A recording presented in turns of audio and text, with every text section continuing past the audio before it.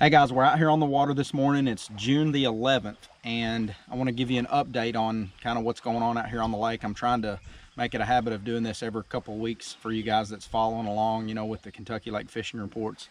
And been a lot of ups and downs the last couple of weeks. We've had, last time, you know, I checked in with you guys, water was up, you know, it was like 361, and it stayed that way for about a week. So, you know, unusual conditions, you know, for the 1st of June, you know, for the water to come up that high and to stay up that high. But the good news is it's settled back down. It's, you know, 350. It's actually like 358.77 this morning when I checked. So looks like it's going to stay pretty stable for the next few days, you know, from what they're predicting. So water temperatures are somewhere, you know, I'm looking at like 78 degrees this morning, you know, depending on where you're at on the lake, back to the creeks, you know, mouths of the bays, or out on the main river, you're looking at 78 to 82, 83 degrees even, you know, some warm water. So, you know, those fish ought to be driving out there getting towards that main lake. But a few different things, you know, that's been working.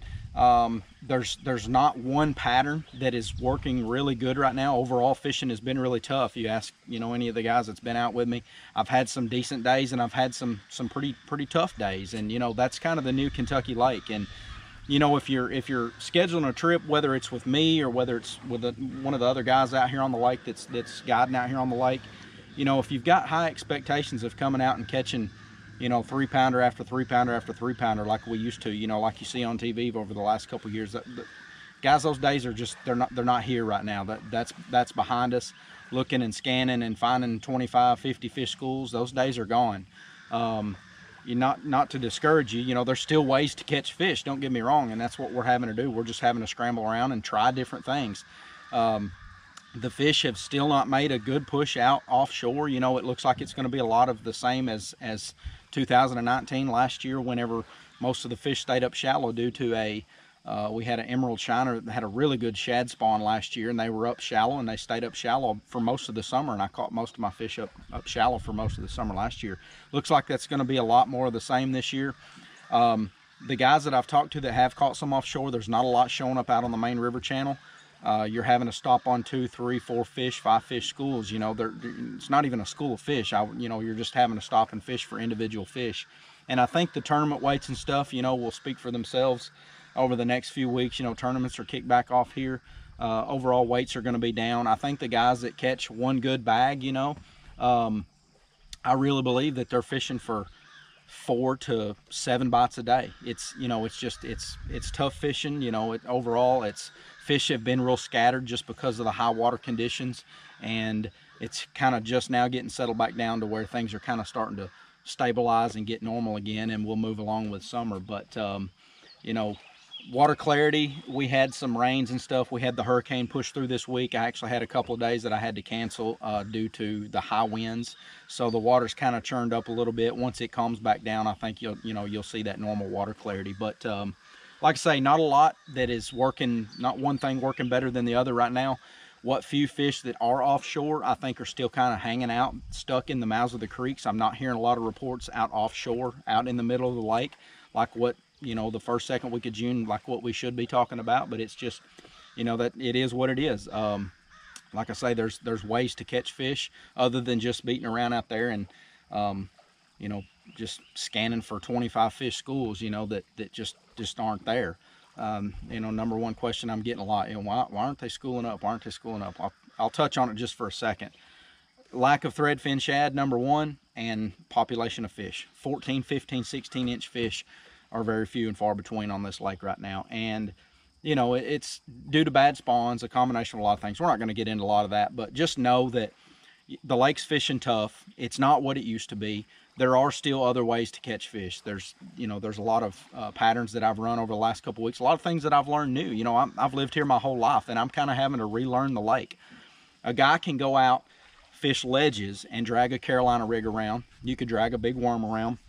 I've been throwing this, this is the Divine Shaky Worm from 6 cents on a wobble head a little bit, or Texas rig, you know, a ribbon tail worm. The Zoom Old Monster is a popular one here on the lake.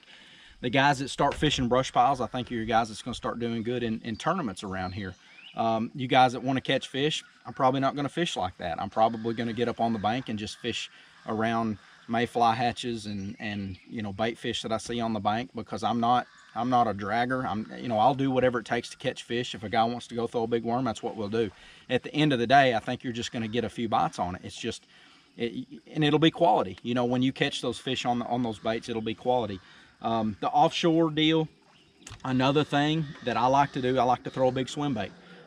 This is the Ignite 5-inch swim bait. It's I've got it on a 3/4 ounce jig head, and a lot of times out here nowadays with the fish so scattered out few and far between, I'll actually go out and just throw a swim bait, pull up on a spot, just wind it around real slow. So that's another technique that I'm doing a lot of. Not a whole lot of deep cranking right now, just not a lot of that going on. Those fish used to get wadded up in those tight schools, and that's one of my favorite ways to catch them, but is what it is. We don't catch them on it that good anymore. I'm optimistic that a few fish might show up. It's just the second week of June. Things are kind of pushed back this year anyway.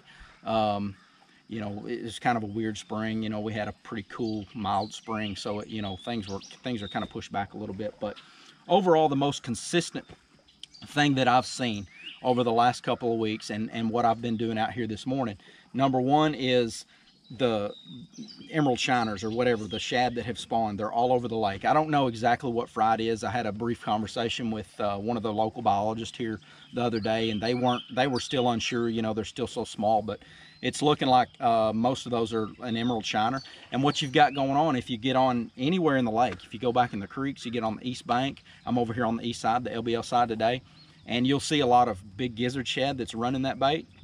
You'll see a lot of skipjack that are up just popping them, and a lot of those fish are actually up around those and feeding. Now, don't get me wrong, I'm catching a lot of, I wouldn't say a lot, but on a good day I'll catch a good number of 13, 14-inch fish, and occasionally you'll catch a keeper. If you catch 3 or 4 keepers and catch 10 or 12 short fish, you've had a good day. I know it's what not a lot of you guys come to Kentucky Lake, you want to go ledge fishing and catch a bunch of fish, but that's what we're doing. I'm not catching a whole bunch of numbers of keepers of fish right now, and it's just that's just the way it is. But the most consistent thing for me has been a little 3-inch Divine swim bait, a little Keitech swim bait, anything, a little small swim bait on just a 3/16, 1/8 ounce, even a 1/4 ounce, depending on what the wind's doing, jig head, just like that right there, and just winding it around. I've got it on a spinning rod. I throw it on a spinning setup anytime I'm throwing something small like that, and just going down the bank, old school.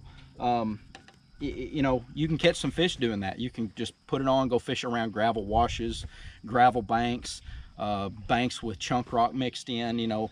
That's kind of been the most consistent thing for me. And everybody knows about the Ned rig. I don't have to touch on it much, but anytime the bite's tough, you can put on a Ned rig and go catch some fish. So if you're just looking to have some fun and go catch some fish, put you on a little Divine swim bait and a little Ned rig and on spinning rods and go fishing, and you'll catch you some fish. It may not be the quality there, but you'll catch a good number of fish. Still catching some on the swim jig, on laydowns and stuff with the wind blowing up on it. The shad is pushed up in there, so I'm still catching a good number of fish on a shad colored swim jig. And then one thing over the last few days that I've found is the topwater bite is picking up. I've been throwing the Dogma, tossing it around, just a bone colored topwater, any kind of shad colored topwaters. Couple of things, number one has been a little breezy mornings. We've had this little cool front come through, so that's helped it. And I've seen a little bit of a mayfly hatch. I saw that just a few days ago. I was actually tossing that swim bait around, and I hit a couple of low-hanging branches and some mayflies. So you guys have been out here, you've seen that. Anytime that mayfly hatch, that first mayfly hatch happens, it's time to pick up a topwater and start tossing it around. And I'll toss it around in the mornings, from here on out all the way through the fall. So that's kind of it. That's kind of what's going on. I know everybody expects me to say, hey, they're biting a crankbait, they're biting a big worm, and they're biting a big swim bait, but it's kind of the new lake. It looks like this year's going to be more of the same as last year, unfortunately. There's still ways to catch fish though. So you guys that are coming, you've got trips booked with me, you're going with other guys out on the lake that are coming to visit Kentucky Lake and come down here fishing. The good news is you can still catch fish. I'm getting a good number of people that just want to go out and have some fun, and that's good for me. And then I've got my tournament guys who like to go out and they want to read the electronics and learn, and we're managing. It's still you know, there's still some fish to be seen. You just don't see those big numbers of fish out there. So hope that helps you guys put some more fish in the boat over the next few weeks. I'll be out just about every day. I've got trips booked every day if I can help. You guys shoot me an email, info@brandonhunterfishing.com, and check out all my social media stuff. Follow me on Facebook, all that good stuff. But I'll see you guys on the water.